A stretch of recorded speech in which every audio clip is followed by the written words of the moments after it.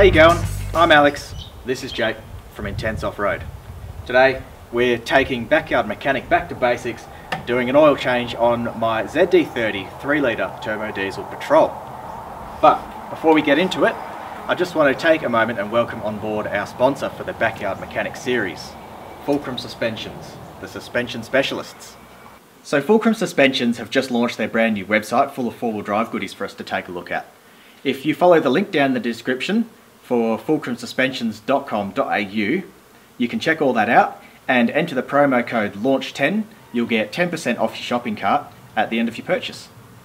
So now that you know who they are, let's take a quick look at what you're going to need to do this job in the way of tools and supplies. So first of all, we've got to dress appropriately for the task at hand, right Jake? Oh dude, if you're not in a flannel while you're doing backyard mechanics, are you even in your backyard? You're not.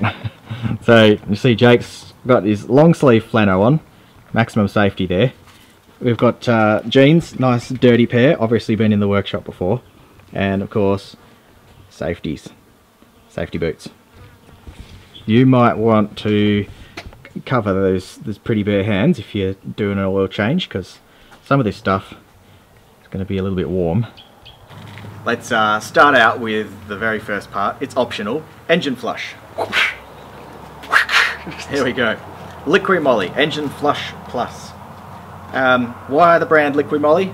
Because it's German and we all know the best stuff comes from Germany, like Bratwurst and Steins. Rammstein. All the best metal bands come from Germany. Oktoberfest. Yeah. All from Germany, hence German oil flush. Yeah. Next thing, oil. This was recommended for the vehicle. 10W40 weight. Should be good for the ZD30 engine. Penrite. Why Penrite? Because it gets a pretty good rep. And according to the bottle, it's proudly Australian owned. So, and we can't go wrong there. And we like Australia. We happen to live there. So that's our choice of oil. Now, I'm one of those people that doesn't agree with doing an oil change without doing a filter at the same time. The filter for this thing's damn expensive. It was like 40 bucks for this. The GU uses a cartridge filter. I've never actually changed one of these before, but it's the same principle as doing a classic old spin-on filter. And the last thing, fibre washers. If you get any oil leaks around your sump plug, this is probably the problem. You need to change your fibre washers. So that's a multi-pack to suit all sorts of applications. One of them's bound to fit my sump plug, I hope. Where do we begin? With the Engine Flush Plus. Now, in the directions for use it says 300ml is sufficient for up to 5 litres of engine oil. So we'll use the whole can of this. Add to the used oil before the oil is changed. Start engine and let idle for 10 to 15 minutes, then completely drain. Change oil filter and fit sump plug, then refill with fresh oil. Not to be taken. Alright, so keep that in mind. Good thing I paid for it and didn't just take it. Yeah. Ba-dum-tsh. Tip the whole thing in, so it's not be precious.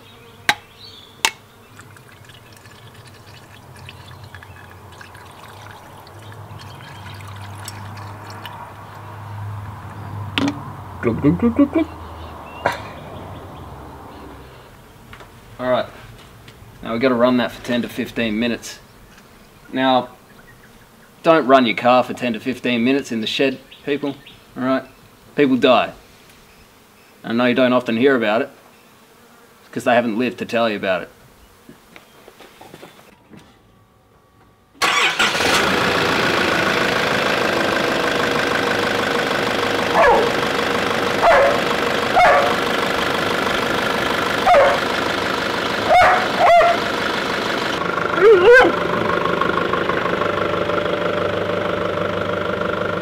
He hates it when I leave. Alright. If you're going to be servicing your car in your shed, you want to put something under it. There's always going to be a few drops of oil getting everywhere. Now, if you can't do that, do it on your neighbour's lawn.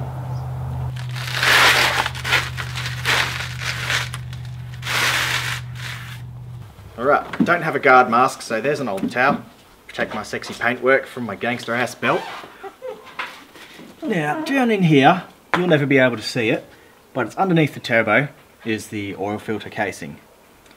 Not sure if I can undo it by hand yet, but if you can't undo it by hand, there is a 1/2 inch square drive hole in the end of it, so the end of that ratchet will fit right in there. I quite like that. Thumbs up to you guys, Nissan. You don't need a proprietary oil filter remover or anything. Also, you're going to need that 1/2 inch drive ratchet underneath and a 22mm socket, and that's going to get your sump plug off. So we'll start with the sump plug and drain this oil. We rolling? True story. Had a cat once. Ate a bird. Dad wasn't too stoked, so he done rammed a boot straight up its ass. Cat ran off, never to be seen again, and we got left with a litter tray with no other purpose than to now be my oil drain tray. It's a nice big oil tray. You want it to be plenty big enough. You don't want to go and buy a 5 litre oil tray for a car that takes 8.4 litres of oil. That's going to be a damn mess. So under we go with the kitty litter tray. There's our sump plug. There. 22mm spanner. Ratchet, sorry. Get my damn tools right. Oh, Christ. Done got me flannel dirty. Okay, and then we slide kitty litter tray. Now this is going to be hot and this oil will probably scald me, but I'm a mang. Gotta risk it for the biscuit, bro. Gotta risk it for the biscuit. I will be putting gloves on when I remove that oil filter though. Oh, this is bullshit. Ugh. See what I mean about potential mess. So as you can see, a bit of a messy job. You might like to wear gloves. Nothing wrong with that if you're precious about your skin. I'm not too precious, so I'll just wipe this mess up with a rag. Clean up the sump plug. And I'll cast that aside. Oh no, my hand dripped on the concrete. Dad's gonna kill us. He's gonna make me scrub the toilet bowl with my tongue for a week. Rigger's gloves are bloody awful for this type of job, but I've just realised too late that I don't have any mechanics gloves handy. I'm going to wear gloves because when I touched that oil filter before, the filter alone was very hot, and it's right next to the turbo, which is obviously exhaust. Don't want to lose my skin. The nature of this thing means I should probably grab a rag actually, because when I take this off, there's no way I can get a bucket or an ice cream tub under it like I usually do. So I'm just going to have to throw a rag under there to soak up the spill. Alright, I've got my ratchet in the end of the filter. Yeah.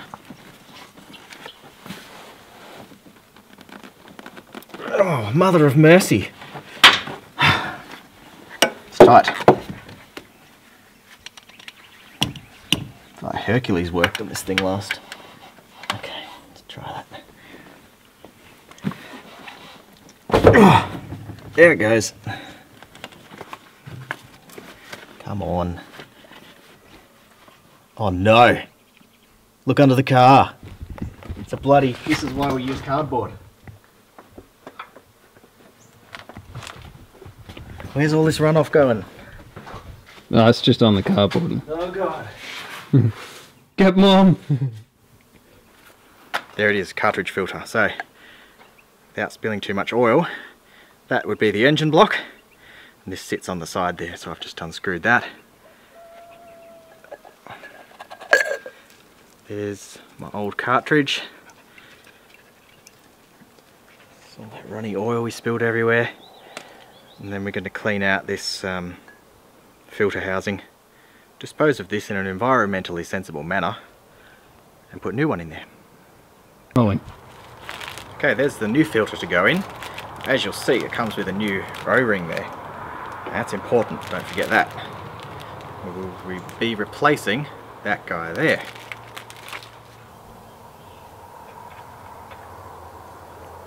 Yeah.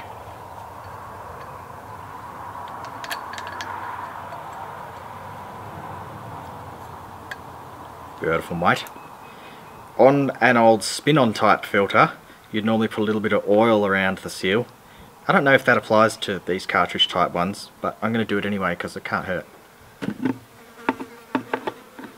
It's an influx of flies.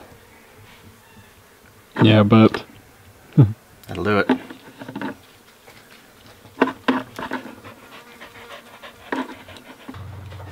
Things have cooled down a little bit since we drained the oil, so I don't need gloves to go back in here. This might be a little tricky because you've got to find the thread. Yeah, I can't see it with the camera, eh? Nah, you're just gonna have to watch my face on the video, then you'll see when I've got it. So it took me a bit of jiggling around to try and get the thing back in its place, but it's threaded most of the way on now, and I've just got the ratchet in the end of it to finish off the job.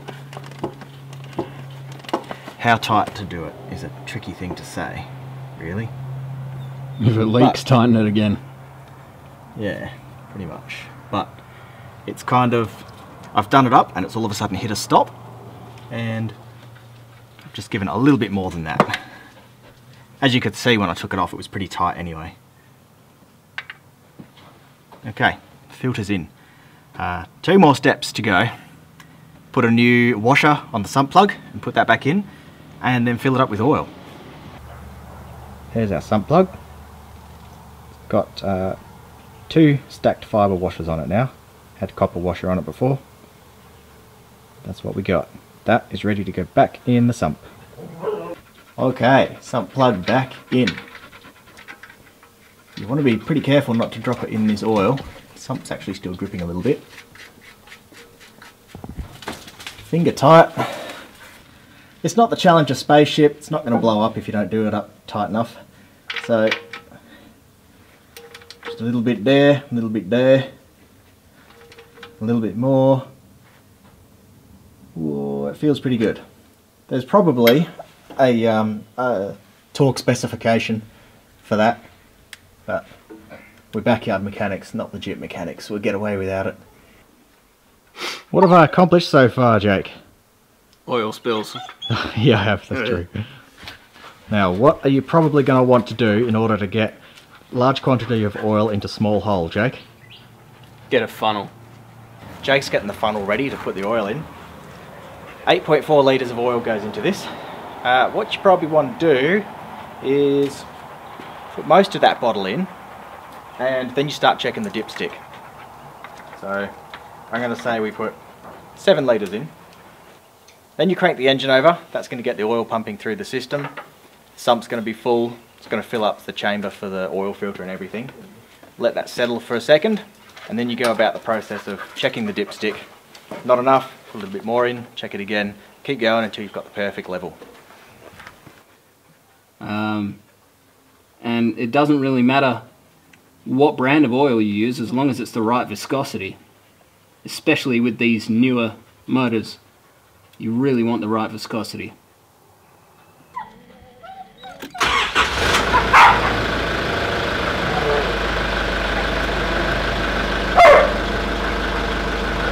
Shut up, dickhead.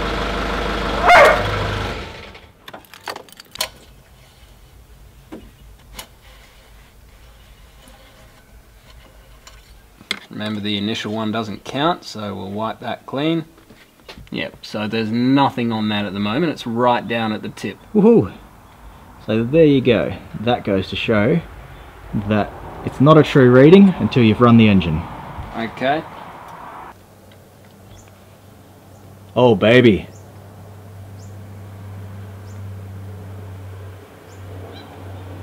Something about 8.4 litres of lube down a funnel will just make you feel good.